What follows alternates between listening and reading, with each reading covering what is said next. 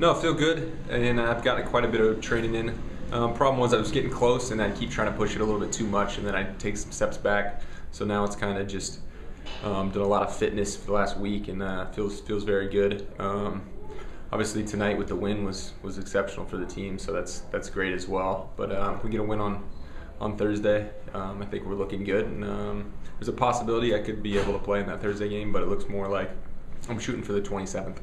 I'd like to be practicing that week, but I think it'll be good for me in the long run, especially take that extra time and really get completely fit. And I'll be doing stuff that whole break too, so it's not like I'm sitting out.